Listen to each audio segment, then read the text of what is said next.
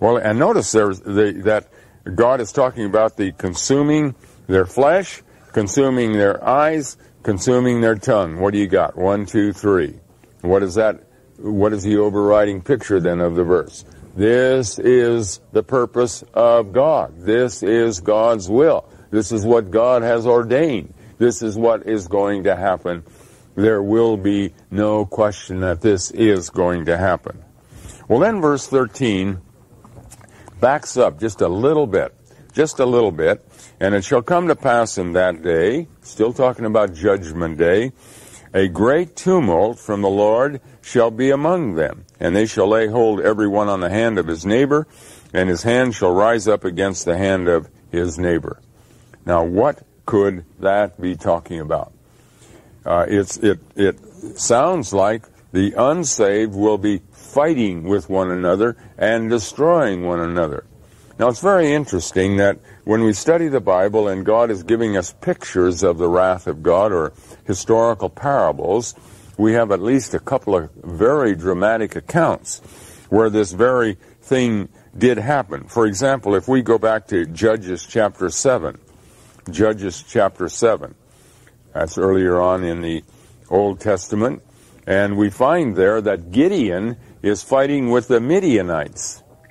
And the Midianites are all around Israel, and tremendously all around. And here comes Gideon, who has been named of the Lord to fight with the Midianites, and God has winnowed him down to 300 men, and all they have is a trumpet and a pitcher in their hand, and that's it. They don't have a sword in their hand. And now they're going to fight with the tremendous numbers of the Midian hosts.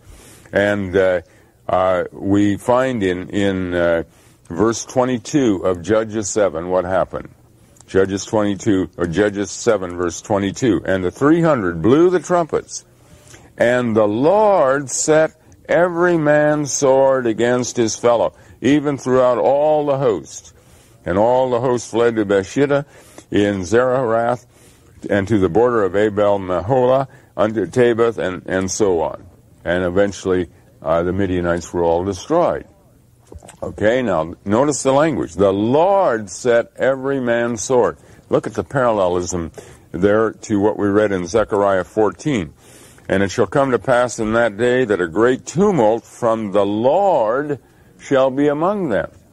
In other words, it is God's plan to bring self-destruction upon the dominion of Satan as it approaches the end.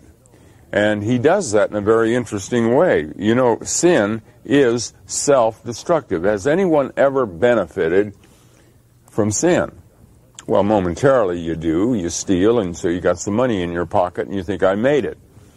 But the fact is that if we go long enough, any kind of a sin finally ends in destruction. That's the nature of sin. We're blinded by it to think that it has some value right at the moment. If we're carrying on in an affair with someone of the opposite sex, and we think this is marvelous, marvelous, marvelous, and it's contrary to the will of God, the fact is it will bring destruction in our life. It always works that way, even though momentarily it may look like something I really need, or and so on with sin. Well, God multiplies sin in order that sin will act as self-destruction. Let me give you one other illustration, first of all, of how God used a historical parable to illustrate this principle. If we go back to 2 Chronicles chapter 20, we find during the reign of King Jehoshaphat, who was a God-fearing king, that the nations of Ammon and Moab and Mount Seir, or Esau, marshaled them together against Judah, over which Jehoshaphat reigned. This in 2 Chronicles 20, and they were a tremendous host. And in verse 2, for example, it says, there came some and told Jehoshaphat, saying, there cometh a great multitude against thee from beyond the sea on this side Syria. And Jehoshaphat feared and set himself to seek the Lord and proclaimed a fast throughout all Judah. And then we have a very lovely account of this king who put his total trust in God and says, I can't do it, God. I can't do it. What do we do? And God told him, you wait. I will take care of the matter. And so we finally read in verse 20, and this is one of these accounts that fill us with joy because we see how God is victorious, except that it has this horrible other side of the coin, and that is if we're still unsaved, we better mark ourselves with Moab and Ammon and Mount Seir. But what happens? And they rose early in the morning and went forth into the wilderness of Tekoa. That word Tekoa means what? The blowing of the trumpet. And this is a picture of the end of the world when the believers are waiting for the wrath of God to follow. They're waiting for God's vengeance to fall. And we don't finally get victorious over the unsaved who are destroying us and driving us out of the church and silencing the gospel wherever they can. We don't get the victory. We don't have God doesn't have a program for us to get even with them, but we wait for God to come. And Christ will come as the judge of all the earth, and this is what will happen. They arose early in the morning and went forth into the wilderness of Tekoa. And as they went forth, Jehoshaphat stood and said, Hear me, O Judah, and ye inhabitants of Jerusalem. Believe in the Lord your God, so shall ye be established. Believe his prophets, so shall ye prosper. In other words, it's an opening statement. Now look, you trust in the Lord. He's made some commitments here. He's made some promises. You know, sometimes we're in churches today, and many are in churches where things are going bad. Almost every Sunday there's something else that makes us uncomfortable because of what we're hearing the minister preach, or some new practice that's being introduced, and we may find that we get a visit from one of the elders, and we're told, now don't you witness concerning this doctrine that you hold now any longer in this congregation, and things are getting more and more difficult. And yet God promises, yes, all this is going to happen. All this is going to happen. But finally there is the day of retribution. There is the end. And then all of these will be brought into judgment. And you will have your salvation completed. You will receive your glorified spiritual body. You wait. You wait. Just wait upon the Lord. That's one of the principles of the Bible, isn't it? Wait upon the Lord. Let him work out his promises. Well, this is the emphasis here. Believe in the Lord your God, so shall ye be established. Believe his prophets, so shall ye prosper. I admit that at times when things become very difficult, it's very hard to wait upon the Lord. We get anxious. Fear strikes our heart. What's going to happen next? And I suppose that if the enemy physically was ready to enter our country and destroy us, we would have butterflies in our stomach, or our stomach would be in a knot, and we'd be pacing the floor.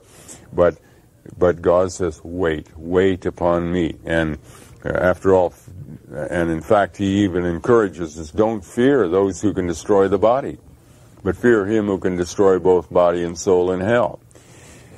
When we're faced with death, either through disease or through an army or through whatever it might be, if we're really a child of God, is that really a moment when we have to be apprehensive? The answer is no. No, it may be that God is bringing to pass that glorious moment when we're going to be translated into heaven to be with Christ, and nothing could be better than that. Now, of course, it may not be instant. We may suffer because of a gas attack if we were in an army or in an armed conflict, and we might die a horrible death. But is Christ sufficient even for that? We might be struck down with a very bad case of cancer, and we have a lot of pain for a few months before we die. Is God's grace sufficient for that? The answer is yes, yes. God's grace is sufficient for everything. God says that. He will not test us beyond what we're able to bear. He will provide the way of escape, and that way of escape finally is that we trust in him implicitly. We lean back on his almighty arms no matter what happens. And so here we find put into practice this very thing with the nation of Judah. There's an army out there that Jehoshaphat is absolutely convinced in the flesh there's no way that we could fight that army and win. We are in trouble, really big trouble. And God says, don't you even marshal one man. You wait. I'm going to take care of this. And so Jehoshaphat, talk about faith. I mean, just as an aside here, and maybe it's a nice counterbalance for some of the other ugly things we're saying, but talk about a marvelous faith, as he says, now you hear me, O Israel, and you listen to what God's prophets have said. And then it goes on, and when he had consulted with the people, he appointed singers unto the Lord, and that should praise the beauty of holiness as they went out before the army, and to say, praise the Lord, for his mercy endureth forever. Can you imagine that? Can you really imagine that? Here, you're on the threshold of being destroyed. And here Israel hasn't marshaled one man. There's not one sword in evidence. They're singing songs of praise to God. Why? Because God had made a commitment to them. I will take care of this matter. And they're trusting the Lord. Of course, spiritually speaking, it's the same fact when we read the Bible and we read that we're under the wrath of God because of our sins. We ought to be climbing the walls with fear. And yet God comes along and he says, look, if you've trusted in Christ, if you trust what the prophets say about Christ, and that comes right out of the Word of God, so that Christ is your Savior, there's nothing to fear. There's nothing to fear. Your sins have been paid for. And so what should you be doing? Climbing the walls in apprehension? No, singing songs of praise. That's why we have so many praise songs. That's why when you read the Psalms, you find so many praise songs, because we're thanking God for what he has done, even though we're still living in a body of flesh that still lusts after sin, even though we're living in a world which is the shadow of death, and we see most of the peoples of the world heading straight for hell, and we see the end come charging up upon this world, ready to bring judgment upon all the unsaved of the world. And in the face of all this, the true believer can be a completely quiet, completely secure, knowing he dwells safely. Well, let's see what happened. And verse 22, and when they began to sing and to praise, the Lord set ambushments against the children of Ammon, Moab, and Mount Seir, which were come against Judah, and they were smitten. For the children of Ammon and Moab stood up against the inhabitants of Mount Seir, utterly to slay and destroy them. And when they had made an end of the inhabitants of Seir, everyone helped to destroy another. And when Judah came toward the watchtower in the wilderness, they looked upon the multitude, and behold, they were dead bodies fallen to the earth, and none escaped. And Israel hadn't raised a finger. But now you ask the question, well, how does that apply to the end of the world? I don't see the unsaved killing each other off. Don't you? Don't you? What death, finally, is the most terrible death that mankind can receive? Eternal damnation. What are the unsaved of the world doing to save each other from eternal damnation? Nothing. Absolutely nothing. On the other side of the coin, what are they doing to guarantee eternal damnation? Everything possible. They're coming with their false gospels that are so tremendously deceptive, so that people think that they've really come into the truth when they haven't come into the truth. So they get locked into that path toward eternal damnation. They come in with their sin, saying more and more that this is our right to do this, to be a homosexual, to engage in sexual perversion, to practice abortion, to practice birth control. sin after sin is highlighted and adulated and recommended, and everything of this nature is a sword against your neighbor, because you are causing your neighbor more certainly than ever to end up under eternal damnation. Or to say it in another way, who is the only one attempting to save these who are out there on the battlefield, to really protect them and save them? The only one is the one that comes with the true gospel, that says, look, you're on your way to hell. God will still have mercy if you cry out to Him. And yet as we approach the end, there are fewer and fewer voices of this nature, and are more and more voices, and they're more strident, and they're proliferating everywhere. This with ideas and philosophies and practices that are driving people more certainly than ever into hell. And so we're not surprised to read this kind of language over here, that here in Zechariah chapter 14 verse 13, as it says that they shall lay hold every one on the hand of his neighbor, and his hand shall rise up against the hand of his neighbor. It is the destruction of the world by the world, as as sin is multiplying everywhere. Now we turn to verse 14 of Zechariah 14. And Judah also shall fight at Jerusalem, and the wealth of all the heathen round about shall be gathered together, gold and silver and apparel in great abundance.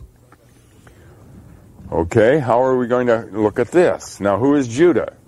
Who is Judah? What do we read in Mark chapter 13 or in Matthew 24? When the abomination of desolation stands in the holy place, as Daniel spoke of it, then those who are in Judea, which is the land of Judah, shall flee to the mountains. Judah is the church. Judah is the body where the body of believers should be found. But what is Jerusalem? Notice in verse 12, it talks about those who fought against Jerusalem. In this context, what is Jerusalem?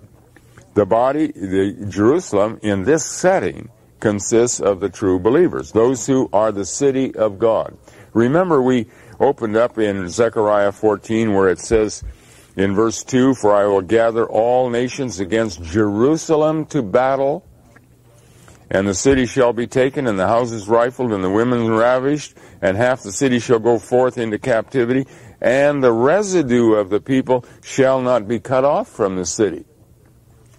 The attack of Satan near the end, of course the attack has been going on all through history, but during the final tribulation, when Satan is loosed and God is bringing judgment upon the church, the attack becomes very vicious.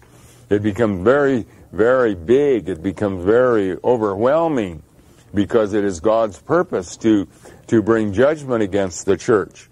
And yet Jerusalem is still the body of believers. And when it says Judah shall fight at Jerusalem, it means that the church will destroy itself.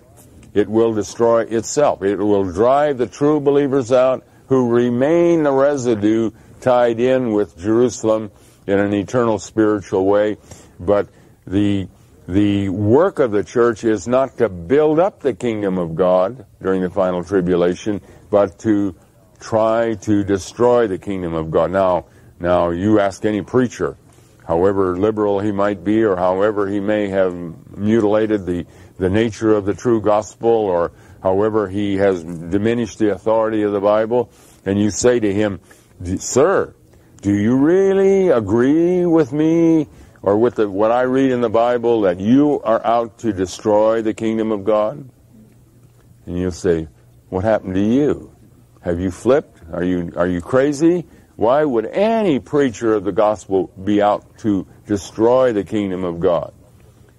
But you see, if that's what they're doing, they're completely blind.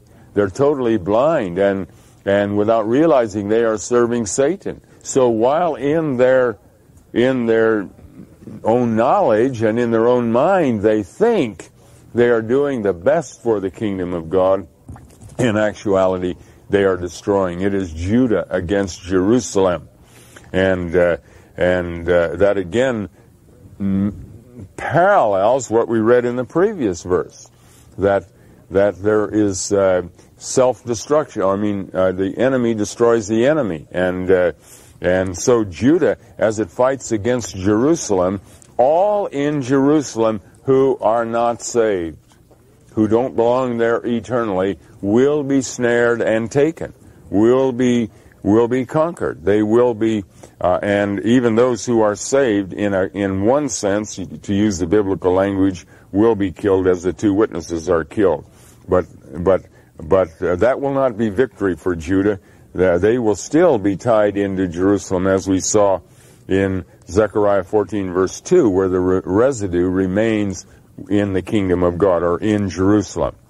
But now we get to the next phrase, and the wealth of all the heathen. The word heathen here is a word that is commonly translated nations or Gentiles.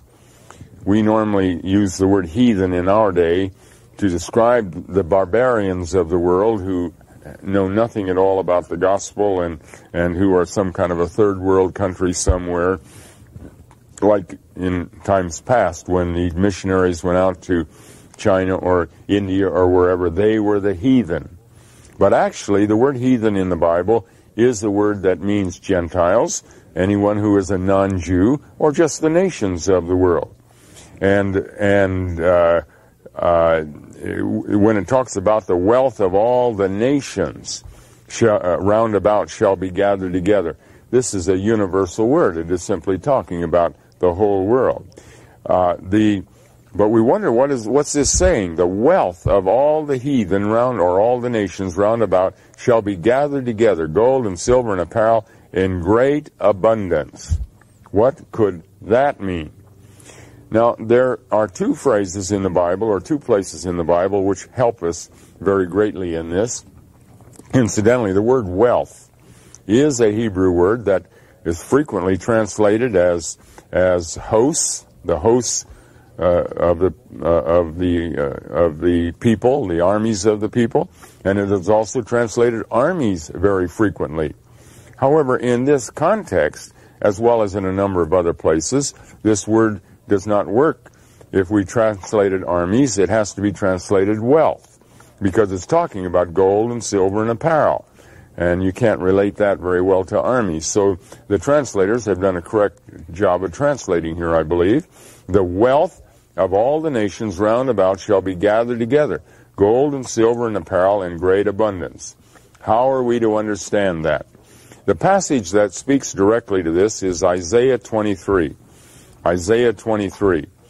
And we looked at this in an earlier study. We'll just, therefore, go through it in a quickie, very quickly. In Isaiah 23, it's talking about Tyre in verse 15. And it shall come to pass in that day that Tyre, which is a city that typified the nations of the world, you could substitute all the nations of the world, shall be forgotten 70 years according to the days of one king. After the end of 70 years shall Tyre sing as an harlot. And in verse 17, and it shall come to pass after the end of 70 years that the Lord will visit Tyre, and she shall turn to her hire, and shall commit fornication with all the kingdoms of the world upon the face of the earth, and her merchandise, that ties in with the gold and silver and apparel, and her merchandise and her hire shall be holiness to the Lord. It shall not be treasured nor laid up, for her merchandise shall be for them that dwell before the Lord, to eat sufficiently, and for durable, that is, lasting clothing. And remember, when we went through this, we saw that the earth, typified by Tyre, was designed to serve God and to serve mankind in a very God-glorifying way. But Tyre went in rebellion. The earth went in rebellion against God, and and came under the ownership of Satan. He became the prince of the power, or became the prince of this world, and mankind thereupon uses this world for their own sinful pleasure. But the 70 years here are speaking about at the end of the final tribulation period. We won't get back into that. We had looked upon that earlier. At the end of the final tribulation period, Tyre shall return to her hire and shall commit fornication with all the kingdoms of the world. Now remember, what was her original hire? To serve God on behalf of all the people who would live here. But throughout the history of the world, it has been fornicating with God and with the kingdom of God, and has served served Satan. But now, at the end of the world, it will commit fornication against Satan and against all the kingdoms, the peoples of the world who are using it for their own pleasure. It will commit fornication with them and return to the hire that God had originally established for the earth, namely to serve mankind. And that, of course, will take place in its finality in the new heaven and the new earth. The earth no longer will serve Satan. It will no longer serve sin. It will serve God. And as it serves God, it will be like it has committed fornication with Satan, because Satan has ruled over the earth for 13,000 years. That's the sense of Isaiah 23. But that's parallel to what we are finding here. The wealth of all the nations round about shall be gathered together, gold and silver and apparel in great abundance. Now there's one other verse we have to introduce as we try to sum this up, and we won't have time to sum it up all together. In our next study, we will sum this up. But in the meanwhile, look at Proverbs chapter 13, verse 22. Proverbs chapter 13, verse 22, which also speaks to this particular question. There we read, a good man leaveth an inheritance to his children's children, and the wealth of the sinner is laid up for the just. There's the principle. Now, what is the wealth of the world? Intrinsically, it's the world itself. That is the wealth. In other words, this is where all of our wealth comes from. Our gold and silver, our jewels, our buildings, everything comes out of the earth. It identifies totally with this earth. Now, the sinners claim it. This is mine, this is mine, this is mine. The unbeliever or the believers are strangers and pilgrims here. But throughout eternity, the new heaven and the new earth that this world will become will no longer belong to the sinners. It will belong to the believers, and it will be as if it has been held in reserve or in custody until the coming of the new heaven and the new earth, when the believers take possession. Well, we have to stop right there. In our next study, we'll finish talking about verse 14, and then we're going to look at verse 15, where it talks about the plague of the horse and of the mule and the camel. What could that be? Again, it sounds kind of ominous, doesn't it?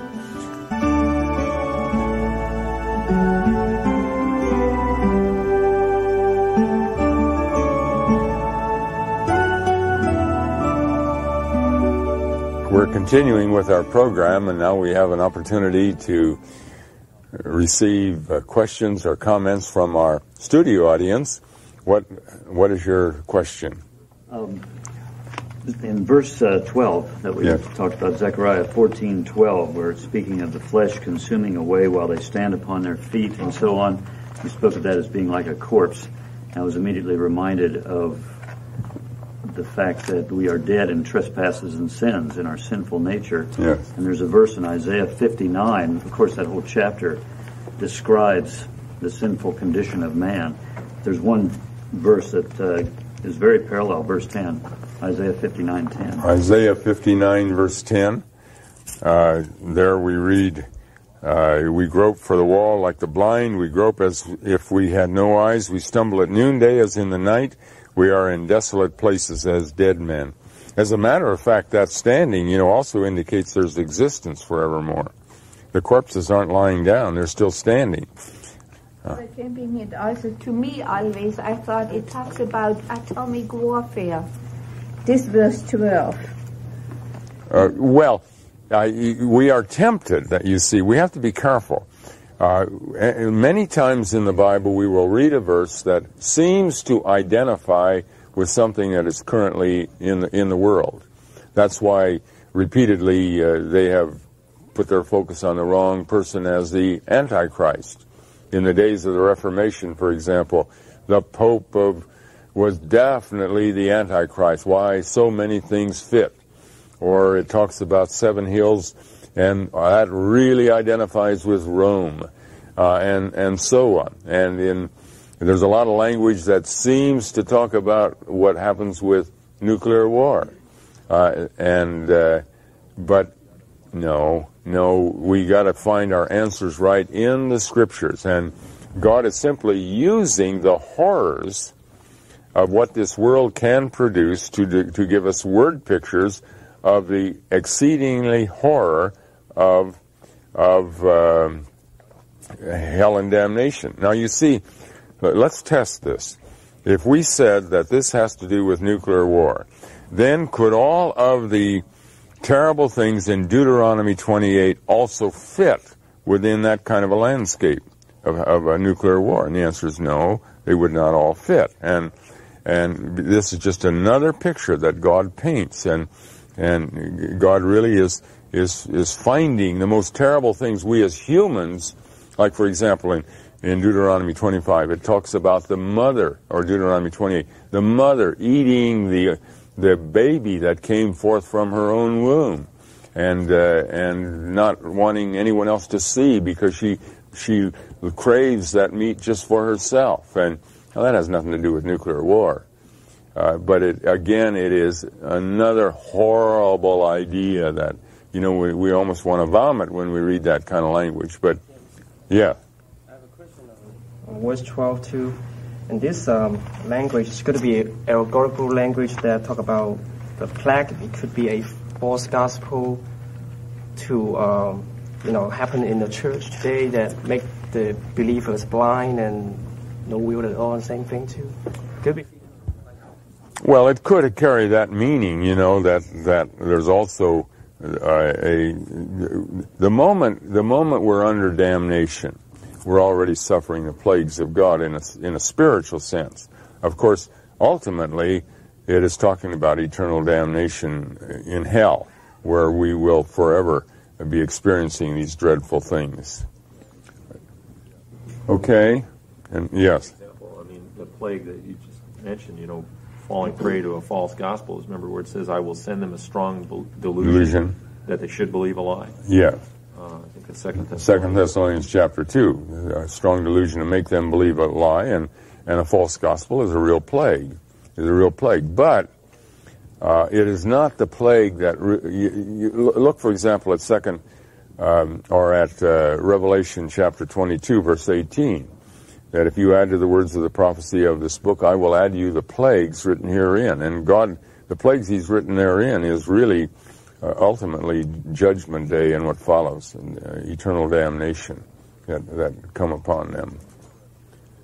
Isn't it interesting as we're looking at these verses, and we find that they tie in with Judges 7, tie in with 2 Chronicles 20, tie in with Proverbs 13, indicating again the cohesiveness and the unity of the Bible, indicating it is God's Word, because these other passages were written by different men hundreds of years earlier or later, in these cases all earlier, or if we tie it in with language of Revelation, it was much later that it was written, and yet it all comes together as one truth.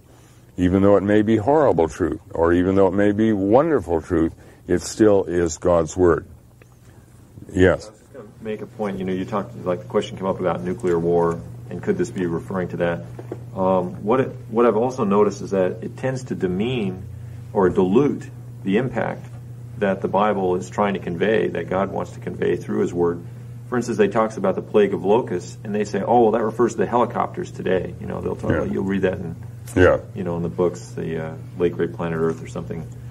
And it takes away from any threat of an eternal damnation. It's just sort of a temporal thing. It's a man-made thing. It's a carnal thing rather than God's Spirit. Well, and of course, mankind has desperately got to do that because it's unacceptable to face this ugly language. Man doesn't want to talk about hell and the reality of it. But if we don't, we're only kidding ourselves. We're absolutely kidding ourselves. If we don't look at this in the eye and talk about it fairly and squarely, and if it means that we're squirming in our seat and can't sleep tonight, well, so be it. It's still the day of salvation. It means we can still cry to God for mercy. But supposing we don't talk about it, and the end comes, and there we sit, unsaved, and we're actually there, and there's no turning away. We're going to answer for our sins. We're going to spend an eternity under this awful, awful, awful wrath of God. What would you rather have? A time of uneasiness now and the possibility of still becoming right with God, or coming to that time when all hope is gone? Those are the options that man has today. Those are the only two options, and that's why we so fervently blow the trumpet. That's why we keep encouraging people to listen, and take this seriously. This is not just conversation. This is not scare tactics. This is not something just to frighten you a little bit. But this is absolutely serious. This applies to every human being. Either we're saved and all is well with our soul, or we're still under damnation, and one of the two those are the only two options. There's one of the two is going to come to pass in the life of every human being. Okay, yes. Mr. Campion, when God brought judgment against Korah, Dathan, and Abiram, it mentioned that they were standing in the door of their tents when they were judged. Yes. Yeah, that's a little different picture there. They were standing, and then the earth swallowed them up, did it not? They and their families. And I don't know whether the standing in that context identifies. Certainly, the judgment is parallel, or is a picture of eternal damnation, as this is. You mentioned about the harmony, going from all these different books. One of the things that jumps out to me is this 2 Chronicles 20, verse 20, where it talked about the wilderness of Tekoa. Yeah. Well, there was a case where they were singing and they were praising the Lord, but also in effect they were standing still. They played no part in their salvation. It's just like they stood before the Red Sea parting. God said, "Stand still and behold the salvation of the Lord." Yes. It's the same kind of thing. We're talking about Judgment Day in the sense that they passed through, they were safe, but Pharaoh and all of his hosts was swallowed up in the Red Sea. Yeah. We see this reference because of Tekoa. We see the reference, it links up with Amos 1:1, where it talks about fleeing the days before, days of Uzziah, the king of Judah, and the days before the earthquake. The earthquake representing Judgment Day. Here's Zechariah 14 talking about Judgment Day for the unsaved, and then leading into the Feast of Tabernacles for the believers. Yeah. It's a beautiful... Oh, yes, there are a lot of parallels. That's why it's so interesting to look at a chapter we have never looked at before. I never, in any Bible study, have gone through Zechariah 14 before, and it's a delight to me, because it identifies again with other passages, and again you realize, well, of course, this is the Word of God. God is very, very accurate in everything that He says, and when we finally unravel it, we find that, it started out very difficult, in a difficult way, and yet we can learn a whole lot from it. Even though we have to admit we don't solve every problem, we still have to be very modest about it, that there are nuances that we haven't seen as yet. But now we've come to the end of our time. Until our next study, may the Lord richly bless you.